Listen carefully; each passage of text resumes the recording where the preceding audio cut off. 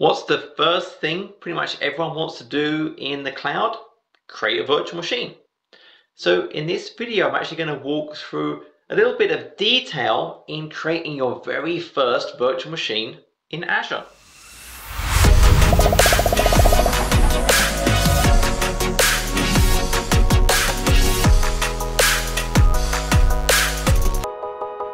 Okay, so in this video, we're going to walk through actually just creating a virtual machine. But rather than just hitting all the defaults in the portal, I'm going to walk through a little bit of detail. We're going to do some things manually, just so you understand what's actually happening behind the scenes. Now remember, I'm going to show this in the portal. Ordinarily, we'd use a JSON template or Terraform in a real production environment for scalability, for a prescriptive way that I can change control. But for now, we'll just use the portal. Now remember, when we create a virtual machine, it lives within a certain region. We deploy it to a region. So we have our Azure subscription, which can deploy things in lots of regions. We're picking a certain region. In our case, we're going to use South Central US. Now what we're going to do is everything has to live in a resource group. So we're going to manually create our resource group. And then we're going to manually create a virtual network. So we're going to create a VNet. Then we're going to create a subnet. We'll have just like a default subnet. What we're also going to do is we're going to put an NSG, a network security group, around that subnet. So we're going to create an NSG to secure at the subnet level. We're going to create a storage account. Actually, we'll do it in blue. We create a storage account. We're going to use that for our diagnostics. And once we've done all of those things, we'll actually go ahead and create the virtual machine. Now remember, the resource group is not a boundary of use. I could absolutely have the virtual network in a different resource group. But I've just done it in the same one for cleanliness. We can just delete this whole thing afterwards. So we're going to go ahead and create our virtual machine. Now what that's also going to do is create a disk for the OS, and it's going to create a network interface card that we're going to tell it to link into that subnet. At this point though, we can't get to it. So what we're then going to do is actually create a public IP and link it to the network card. We will then add an exception to the NSG around the subnet to basically allow in RDP traffic just from our machine, not from the whole internet. We're going to let RDP traffic come in just from our machine. Then we'll show how we could turn that off again when we're done with it. And then finally, we'll actually add another disk while it's up and running for data and attach it. And after all that's finished, we'll go ahead and deallocate it so we stop paying for it. Then we'll actually delete the disks and everything else in the entire resource group if we're completely done. So let's head over and do this stuff. So here we are in the Azure portal. And the first thing I want to do is create that resource group we talked about. Remember, everything has to live in one and only one resource group. So I'm just going to go to my resource groups. If you don't see it, go to the little hamburger and you'll find resource groups. Or you could just type in resource groups up here and it will find that type of service. I'm going to hit add to create a new resource group. And I'm just going to call it RG-VM test. Now you do pick a region. I'm not restricted to this region for the resources I create inside it. This is just where the metadata about that resource group is going to live. I'm going to pick South Central just to make things easy. Now for this, I'm not going to set any tags, but realize tags are super important normally for tracking resources, for maybe seeing billing information, etc. So I'll just go ahead and create that resource group. The validation has passed, so I'll hit create. Now that's finished, we can go to the resource group It would also be listed under all the resource groups. And obviously right now I've got nothing inside it. But from here you could see, well, I could grant certain Azure AD groups or users the various roles. Maybe I could make them a contributor to the resource group. So they could pretty much do anything in this resource group except change the ACLs at the resource group level. I can also do things like assign policies. Two of the big reasons we like resource groups to group things together. But for right now, I'm just going to go ahead, and the first thing we'll do is actually create a virtual network. So in my resource group, I'm hitting add, and we'll search, and I'll just type in virtual network. And here you can see it. We'll hit create. Now, as I mentioned, you don't have to do all of this individually. I could just create a VM and it would do a lot of these things for me. But it's nice to kind of see those building blocks behind the scenes. It selected the resource group for us automatically as we hit add from within the resource group. I then give it a name. So I'm going to call this VNet South Central US 1.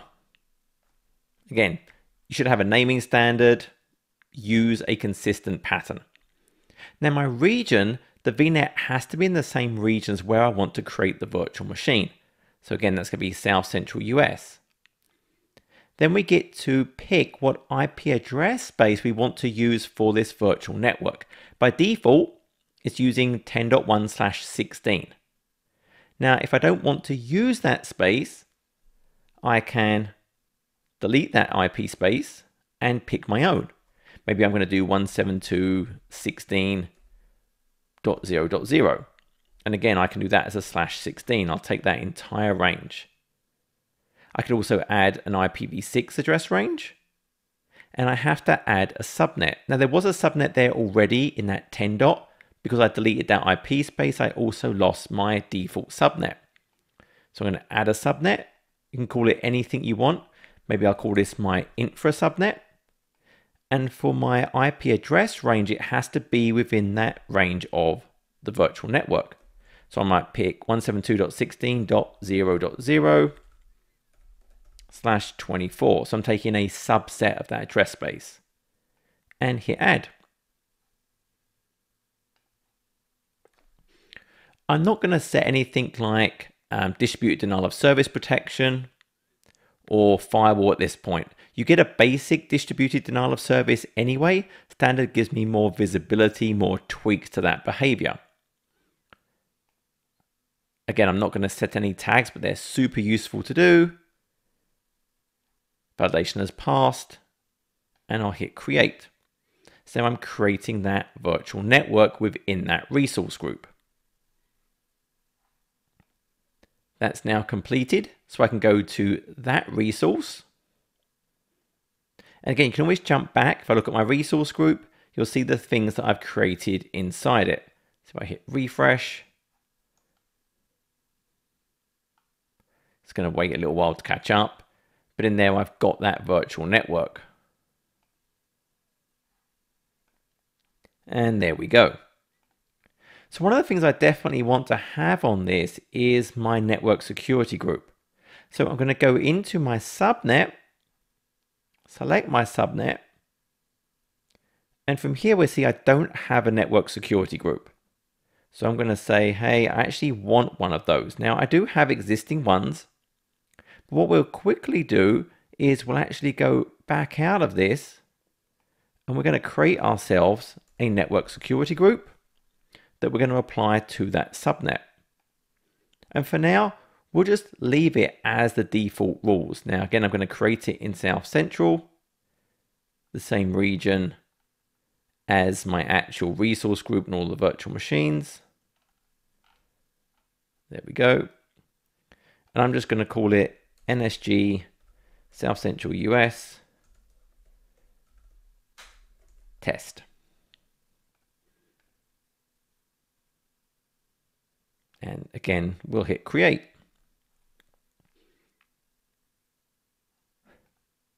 So that completed. if we go to the resource, it's created inbound and outbound security rules. And what we can see is anything within the virtual network to the virtual network, i.e. the known connected IP space, allows. Anything from the Azure load balancer, it allows. Everything else is denied. In terms of going outbound, well, anything from the virtual network can go to the virtual network. Anything can go to the internet. It is stateful, so the response will be allowed back. Everything else is denied. So pretty much nothing can actually come in to that virtual network. So that's the default rule we have. Now what we want to do is actually use this on our subnet. So we go back to our resource group. We can see our virtual network. We'll go to our subnet. And now we're just going to say to use our nice new NSG. And we'll hit save. So now we've put that set of protections around anything we put inside that subnet. The next thing we want to create is a storage account for our diagnostics. So once again, we'll hit add. We'll hit storage account. Hit create. Now we have to use lowercase letters for a storage account. So I'll call it storage account South Central US VM Diag for my VM diagnostics. Once again, going to create it in South Central US. You just want standard. The storage V2 is perfect for what we're doing here. I don't need it geo-redundant. So geo-redundant is where I would have 3 copies in my local region and 3 copies in the paired DR region. Well, I don't need that for diagnostic data. It will actually cost me more money. So I'll just pick locally redundant storage.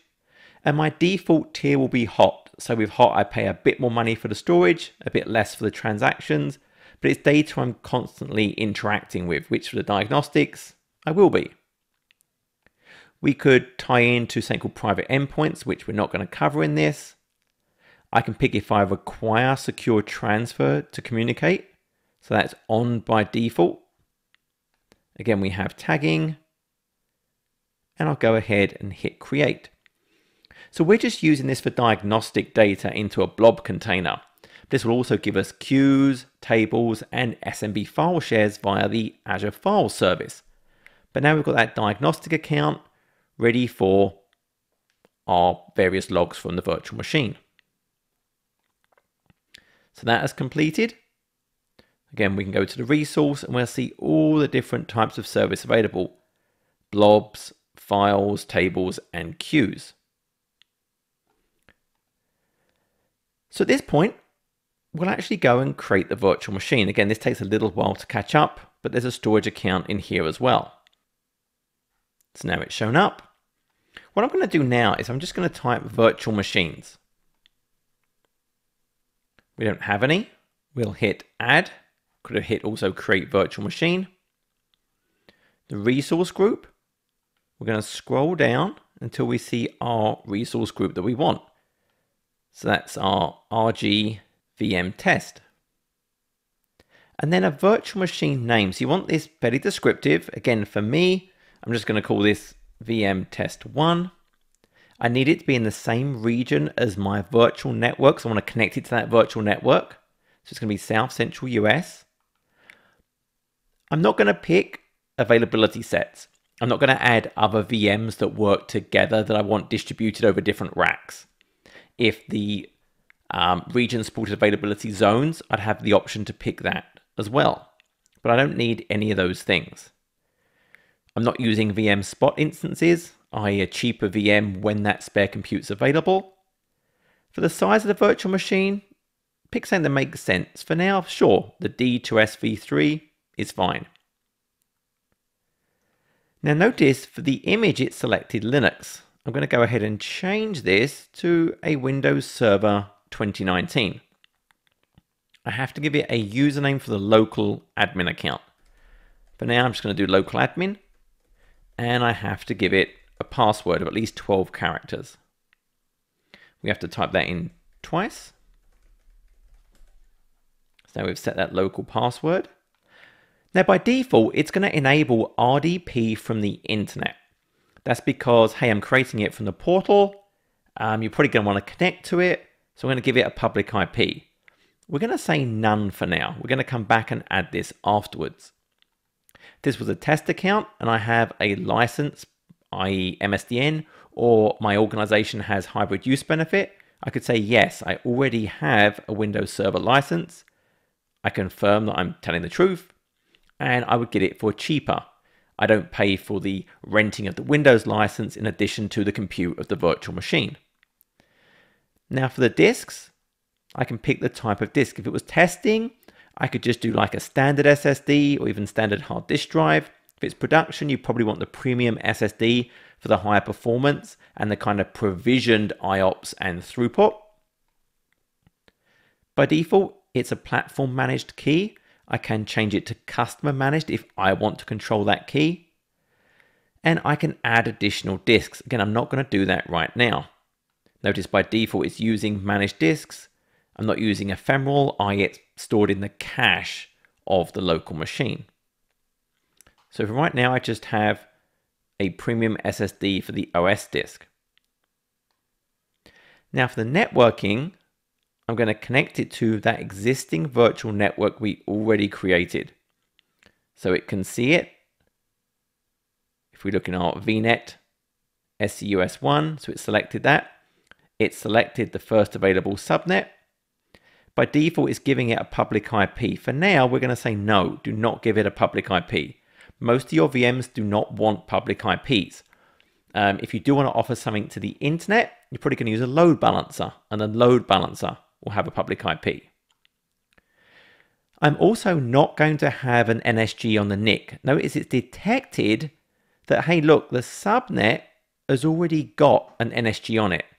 We don't recommend you have a NSG on the NIC and the subnet. It gets very hard to manage. So we did it at the subnet level, so we do not want it on the NIC. If the VM supported it, you would do accelerated networking. It bypasses the switch and just gives you extra performance. And I don't need to use a load balancer. For the management, notice we can hook in to things like Azure Security Center, which I've already got protection for. We have our boot diagnostics, so I can see like a screenshot of the actual console. I could turn on guest diagnostics, and we pick where we're going to save this to. So again, it's detected that, hey, look, in this resource group, you have a storage account. Let's use that instead of creating our own. And then there are various other options, things like auto shutdown, very useful to save you money. At a certain time every day, just shut down the virtual machine. Take note of the time zone. Make sure that's correct for when you work. I can turn on automatic backup. I can add extensions. So extensions give me other types of functionality. For example, a really useful one I'd probably always want to do at minimum is going to be anti-malware. So if I select that, I'll hit create. I can exclude certain things when it's going to perform certain scans. And I'm done. I've now added that. I can add things like custom script extension, join a domain. There are many others available. I'm not using dedicated host. I don't want to use a proximity placement group. For the VM generation, leave this as Gen 1. Gen 2 is UEFI based instead of the BIOS basis of the Gen 1. But for right now, we can just stick with Gen 1. Again, tags, super useful. This is where I could do things like cost center. I could do owner, date of creation. You should use these in the organization for tracking, for finding resources. So you really want to fill those in. And then I'm just reviewing all my options. Notice this download a template. If I select this, it will actually show me the ARM template that it would use to create this virtual machine. So this is actually a really useful thing. You could download this, save it for later. But I'll close that for right now. And I'll just hit create. So it's going to go off and create that virtual machine for me. And that's going to bake in the oven for probably about 5 minutes. So that's completed. And what we'll actually do is we could go to the resource, but I'm actually just going to jump straight back over. Go back to our home, go and look at our resource group. We can see all the things it created. So we're expecting a virtual machine, and there it is. But it also created the network interface for the virtual machine and the OS disk. So they're the resources. So if we now select the virtual machine, that's great. There's no public IP. It got the first usable private IP from the subnet. Remember, the first IP is the network address, and then the next three are all taken by Azure. So in this case, 4 is the first available IP, but there is no public IP. So if I was to hit connect, what do we think would happen? So it'll download an RDP file for us. We'll try and connect with the private IP, and it would fail. That virtual network is an isolation boundary. Well, there's no way for me to connect. I'm not on that virtual network. If I had a point-to-site VPN to it, a site-to-site VPN to it, ExpressRoute, or if I deployed the Azure Bastion service, I could connect. But I don't have any of that. So right now, I have no way to get to that virtual machine. So what we'll actually do is we'll go ahead and add that public IP. So we'll create a public IP address. We have to create it in the same region as the virtual machine. So it's just an IPv4. We just need a basic SKU. We'll call it pub IP South Central US VM1. It can be dynamic. I don't really care if it changes for this test. It's going to get a DNS label name that has to be unique. So this could be SavTech South Central US VM1 pub. It's going to create it in my subscription, in my resource group, in South Central US. So it's now going to go ahead and create me that public IP. Now, once again, it's going to go ahead and deploy it into my resource group. So that's done. If we go to it, there's the DNS name, and I'm going to copy that just so I can track that behind the scenes and use it again a little bit later on. So now we need to associate it with the IP configuration of our virtual machine. So we'll go to our resource group. Now at this point, I could go to the virtual machine and then go to the NIC, or I could actually just go to the NIC directly. But we'll go to the VM. We'll go and look at our networking.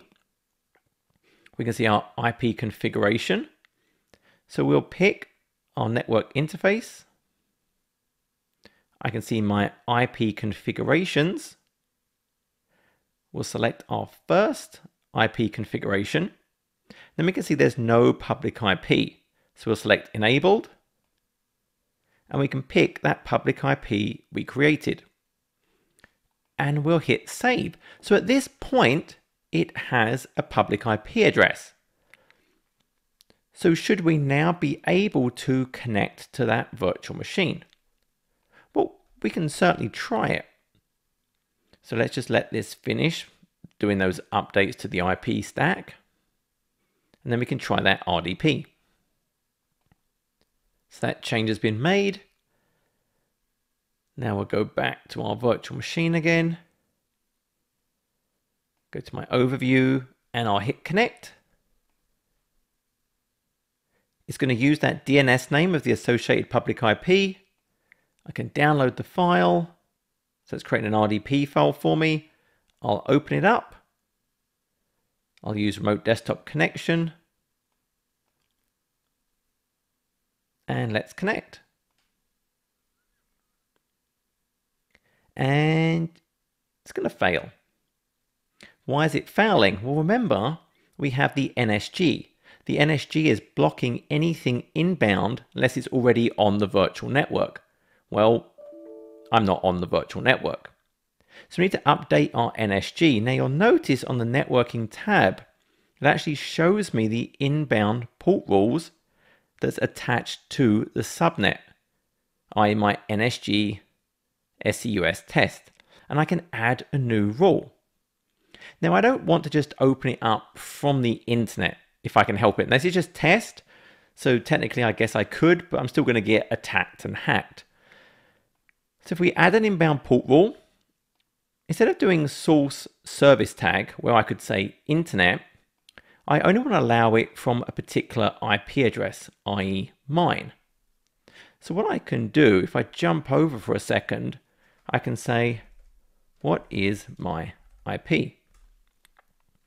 So this is my public facing IP address. That's where requests to the internet will be seen to be coming from. That's my NAT service. So what we'll do is we'll take what is my outbound facing IP address and we'll allow that. And my destination, well, it would just be that particular virtual machine. So that was 172.16.0.4. And we're going to use 3389, which is RDP. And the action is going to be allow. My priority for this, I don't want to make it too low because it might want to do things in front of it in the future. So I'm just going to say, it's going to give me a list of what the valid ones are. I can go sort of 100, 200, 300. I'm just going to say 1,000 for this one. So we'll set my priority to be 1,000. And my name will be RDP VM test 1. And we'll hit add. So it's adding that new rule. So if I go and actually look at that NSG again in detail, look at my inbound rules, you can see all of the default ones. And now there's, hey, look, allow from this source only to my 172.16.0.4. Again, let's just check that. If we look at my networking on this virtual machine, so that's my resource group. Look at my virtual machine, networking, my IP address 172.16.0.4. I'm not saying the public IP. That's kind of invisible. It's just redirecting. I have to enable it to the internal IP address. Now let's try that RDP again. So we'll connect. I could use the existing RDP file. Probably should if I wasn't being lazy. Download. There's the file. Connect. And this time it works. I can go ahead and use that account I created. Trust that cert. But I'm now connected to my virtual machine. So we created a VM. We put a network security group on the subnet. We added an exception just for us. Now, if I'm sitting in Starbucks, if I'm sitting at work, remember that public IP address is not unique to me. It's anyone that's going through the same network address translation service, probably anyone in Starbucks, anyone at my office. But I have better locked it down than just anyone on the internet. Now within that virtual machine, we have the operating system, we have the various time zone, this UTC. If I actually go ahead and look at my storage, we'll see, remember, I have my OS disk, my C drive, and then the temporary disk. This is local storage on the node that happens to be running my virtual machine. I never, ever, ever put anything on here I care about. It has a data loss warning file. I don't put stuff here, you're going to lose it. It does put the page file there. So if I look at hidden items and also let's look at the options for a second. If we say we want to see the system, we go high protected. Then we can see the page file as well. So that's what it is using it for Windows. It's putting the page file on there. But essentially I have those two disks. Now if I minimize this for a second, I can absolutely add other things to it. So if I go look at my resource group again, I could add a new managed disk. So if I just search for disk, managed disk, I'll create a new one, create it in my resource group. I'm going to call it VM test 1 data 1. I have to create it in the same region as my VM. There's no source, it's just going to be blank. What size do I want it to be? It can be super small. I'll create it really small because I'm cheap. Encryption can just be encryption at rest using platform managed. Again, I have my tag options, review, and I'll create it. That's creating me that new managed disk. While that's completing, we'll jump back again. There it is. So we'll go back to my resource group. Again, things take a second to show up here, but it would show up here eventually. I'll go and look at my virtual machine. Remember, it's running. So while it's running, I'm going to add a data disk. Now again, I could have kind of created it from here. But notice there's a disk already that I've already created. So I'm going to go ahead and add that and hit save. And then if I jump back to the virtual machine, so I'm inside the guest. If I start up Disk Manager, I'm old-fashioned, there's other ways to do this, but it's detected the new disk. So I'll initialize it GPT. From here, I'll create a volume. I'll just call it data. Make sure you always do a fast format. And now I have a data drive. And there we go. So that's where I actually put data. I never put things on the D drive. That's a bad day, that's temporary. But now I've added a data disk to it and I'm good to go. So that was creating a virtual machine. Now, you would do other things. You would install applications and everything else. You might add services that have ports that you'd offer on the public, etc., etc. Now, if I was to shut this down, remember, I don't stop paying for it. Just shutting it aside, the guest doesn't actually deallocate it from the fabric. If I actually want to stop paying for it, I have to shut it down from the fabric itself. There's also something else I want to demonstrate. So I'm actually going to disconnect. When you're not using it, so you're not using this virtual machine, remember, you can always go back into that network security group we created, inbound rule. I can look at this is me, remember, and I could deny, essentially locking myself out of it again. Now I could come back and allow it when I want to connect. This is essentially what the just-in-time feature of the Azure Security Center is doing. It detects your public IP, it adds a rule, it disables it after a certain amount of time. So now if I went back to my downloads, there's my RDP file, and we try and connect again. And they do actually take a while to take effect. So let's see if it's actually, I was too quick. This may let me in. Yep, still let me in. All right. Let's give it a second. Let's make sure my change took effect. So there's my rule. And it's now denied. Tick, tick, tick. Let's try now. And the same thing happens when you enable it. It normally takes 30 seconds. Let's try and connect again. Okay, so now you can see it's failing. So now I've blocked my access to it again.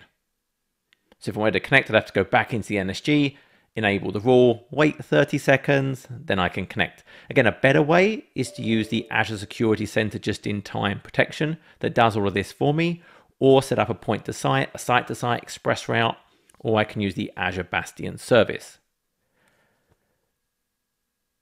Important point though, I finished using it. Now we did set up that automatic shutdown rule. So it's going to turn itself off anyway. But if I know I'm kind of done with it right now, just shutting it down from within the guest would not be good enough. I have to hit stop from the fabric.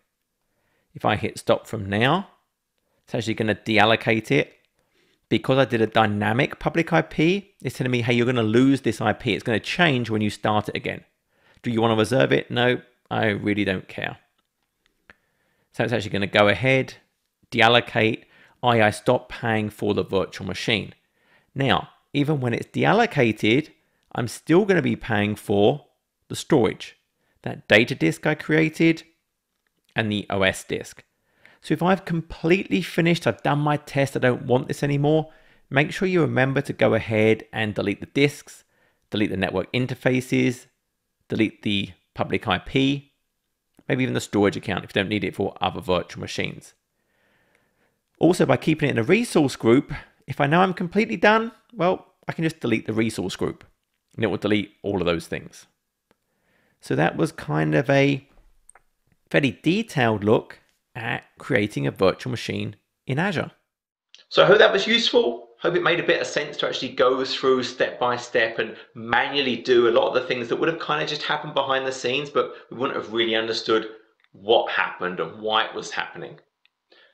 So until next time, please like, please subscribe, please share, please comment. I'll see you soon. Take care.